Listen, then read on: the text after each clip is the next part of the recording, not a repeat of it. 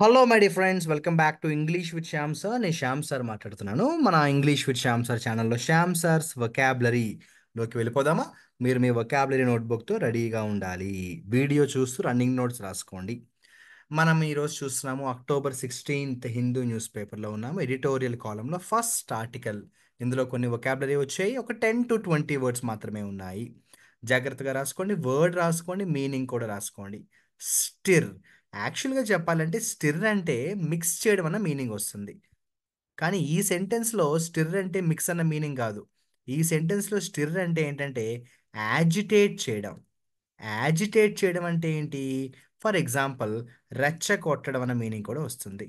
Provoke అన్న meaning కూడా వస్తుంది. సో మీరు రెండు రాసుకోండి. స్టిర్ అంటే మామూలుగా మిక్స్ అని రాసుకోండి. బట్ ఈ సెంటెన్స్ ప్రకారం ఏంటంటే స్టిర్ చేయడం అంటే రెచ్చగొట్టడం, గొడవ పెట్టుకోవడం అంటాం కదా, అలా అనమాట.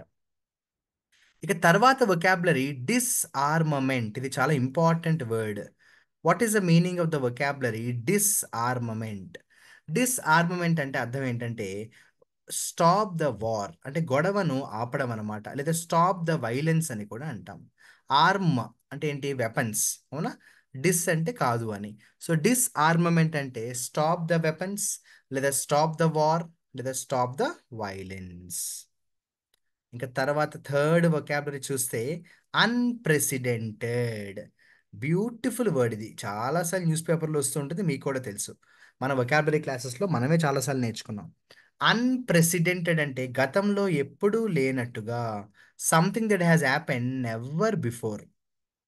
గతంలో ఎప్పుడూ లేని విధంగా నెవర్ బిఫోర్ అంటాం. అన్ప్రెసిడెంటెడ్ అంటే ఏంటి? Never before. ఒక ఎగ్జాంపుల్ చెప్పాలంటే he took N unprecedented decision అనొచ్చు. ఇంకా తర్వాత ఫోర్త్ వొకాబులరీ తీసుకుంటే ఈరోజు మనం స్టెడ్ ఫాస్ట్. స్టెడ్ ఫాస్ట్ అంటే అర్థం ఏంటంటే చాలా బలంగా, స్ట్రాంగ్లీ అంటాం మనం. స్ట్రాంగ్. ఫర్మ్ అని కూడా అంటాం. స్ట్రాంగ్ లేదా ఫర్మ్లీ అని కూడా అంటాం. కాన్సెన్సస్ అంటే ఒప్పందం, ఒప్పుకోవడం. యూనిటీ అని రాసుకోండి, లేదు అగ్రిమెంట్ అని కూడా రాసుకోండి. యూనిటీ అని రాసుకున్నా పర్వాలేదు, అగ్రిమెంట్ అని రాసుకున్నా పర్వాలేదు. బేర్లీ అంటే చాలా అరుదుగా, రేర్లీ. సో బేర్లీ అంటే రాసుకోండి రేర్లీ. చాలా అరుదుగా, రేర్లీ అంటాం. బేర్లీ అంటే rarely. Very very very rarely. For example ఈ బేర్లీ టాక్స్ టు మీ అంటాం కదా, అలా అనమాట. బేర్లీ అంటే ఏంటి? రేర్లీ. హార్డ్లీ అని కూడా అంటాము. ఇంకా నెక్స్ట్ వొకాబులరీ చూస్తే ఎంఫసైజ్. ఇది అందరికీ తెలిసిన వర్డ్ అయి ఉండొచ్చు. ఎంఫసైజ్ చేయడం అంటే ఏం లేదురా, ఏదైనా ఒక విషయాన్ని బాగా హైలైట్ చేయడం అనమాట. సో ఎంఫసైజ్ చేయడం అంటే హైలైట్. హైలైట్ చేయడం అంటే ఏదైనా ఒక విషయాన్ని బాగా హైలైట్ చేస్తూ మాట్లాడడాన్ని ఏమంటాము? ఎంఫసైజ్ చేయడం అంటాము. కమెండ్ అంటే బాగా పొగడ్డం అనమాట. ప్రైస్. కమెండబుల్ అంటే పొగడదగ్గ, something that can be appreciated. So commended అంటే ఏంటి? ప్రైస్. బాగా పొగిడితే ఏమంటాం? కమెండెడ్. ప్రైస్. ఎప్రిషియేట్ అని కూడా రాసుకోవచ్చు. స్పెసిఫై చేయడం అంటే తెలుసా? ఎవరైనా కోపంగా ఉన్నప్పుడు కానీ, లేకపోతే ఎవరైనా బాధలో ఉన్నప్పుడు కానీ వాళ్ళని మనం కూల్ చేయడం అనమాట. ఇంకా చెప్పాలంటే పెసిఫిజం అంటే కూల్గా ఉండడం.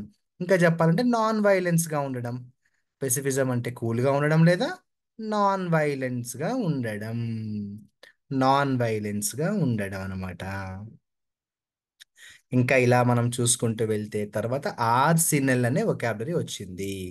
What is the meaning of the vocabulary ఆర్సినల్? Military weapons ఉంటాయి కదా, వాటి అన్నిటినీ కలిపి ఏంటంటే ఆర్సినల్ అంటాము. మిలిటరీ వెపన్స్ ఉంటాయి కదా, అవన్నీ కలిపి ఏమంటాం? ఆర్సినల్. శాబర్ ర్యాట్లింగ్ అంటే ఏంటి? What is men by శాబర్ rattling? సింపుల్గా చెప్పాలంటే శాబర్ ర్యాట్లింగ్ అంటే గొడవ పెట్టుకోరం రా. ఎవరితోటైనా మనం గొడవ పెట్టుకుంటే దాన్ని ఏమంటామంటే శాబర్ ర్యాట్లింగ్ అంటాము. శాబర్ ర్యాట్లింగ్ అంటే ఏంటి? సింపుల్గా చెప్పండి, రాసుకోండి. డిస్ప్యూట్ అని రాసుకోవచ్చు, లేకపోతే ఫైట్ అని కూడా రాసుకోవచ్చు. డిస్ప్యూట్ లేదా ఫైట్. ముఖ్యంగా ఇది ఎక్కడ వాడతాం తెలుసా? మిలిటరీకి ఎక్కువ వాడతాం. సో శాబర్ ర్యాట్లింగ్ అంటే ఫైట్ అని రాసుకోండి, వైలెన్స్ అని కూడా రాసుకోండి. అన్ఆంబిగస్. అంబిగస్ అంటే కన్ఫ్యూజన్ రా. అన్అంబిగస్ అంటే కన్ఫ్యూజన్ లేకపోవడం అనమాట. అంటే చాలా క్లియర్గా ఉండడం, మనం చేసే పనిలో క్లారిటీతో ఉంటే అన్అంబిగస్ అంటాం. అంటే very clear without any confusion. Retaliate అంటే అర్థం ఏంటంటే తిరిగి దెబ్బ కొట్టడం అనమాట. సింపుల్గా చెప్పాలంటే టేక్ రివెంజ్ అనొచ్చు. రిటాలియేట్ అంటే టేక్ రివెంజ్ అనొచ్చు. ఓకేనమ్మా. కౌంటర్ అటాక్ అని కూడా అనొచ్చు. కన్వెన్షనల్ అంటే పాత పద్ధతి, ఓల్డ్. ట్రెడిషనల్ అని కూడా అనొచ్చు. కన్వెన్షనల్ అంటే పాత పద్ధతి, ట్రెడిషనల్ అని కూడా అనొచ్చు.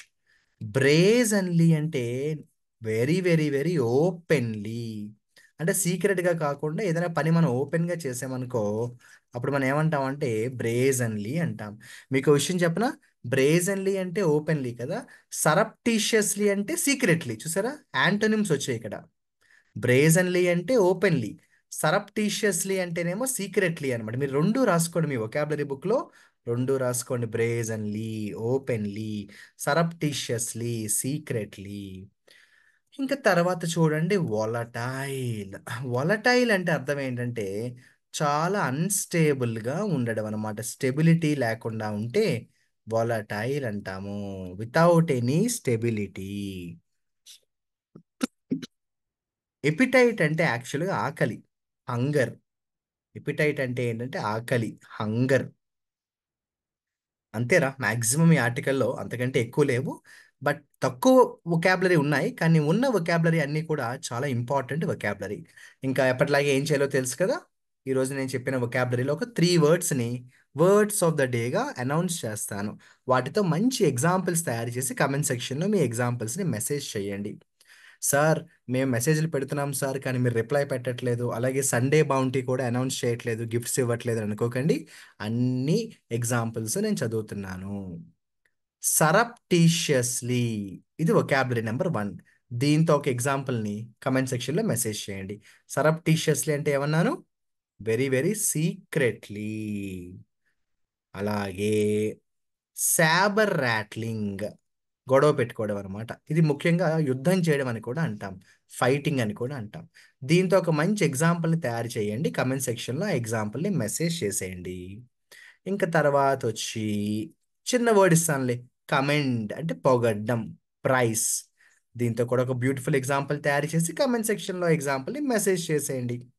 అలాగే ఈ 3 ఎగ్జాంపుల్స్తో పాటు మనం చేస్తున్న ఈ శ్యామ్ సార్స్ వొకాబులరీ అనే సిరీస్ని ఫాలో అవుతూ మీ ఫీడ్బ్యాక్ని కూడా నాతో షేర్ చేసుకోండి. మళ్ళీ చెప్తున్నానమ్మా, వొకాబులరీని ఎవరైతే బాగా ప్రిపేర్ అవుతారో రేపు సక్సెస్ఫుల్గా ఇంగ్లీష్లో మంచి స్కోర్ వస్తుంది. వొకాబులరీని నెగ్లెక్ట్ చేసిన వాళ్ళు ఫ్యూచర్లో బాధపడతారు. తర్వాత మీ ఇష్టం.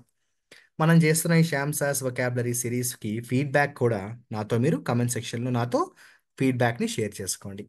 ఇంకా లాస్ట్గా తెలియని వాళ్ళ కోసం చెప్పేస్తున్నాను. ప్లే స్టోర్లోకి వెళ్ళండి, ఇంగ్లీష్ విత్ శ్యామ్ సార్ అనే మన యాప్ని ఇన్స్టాల్ చేసుకోండి. అక్కడ మీకు కావాల్సిన కోర్స్ని తీసుకోండి.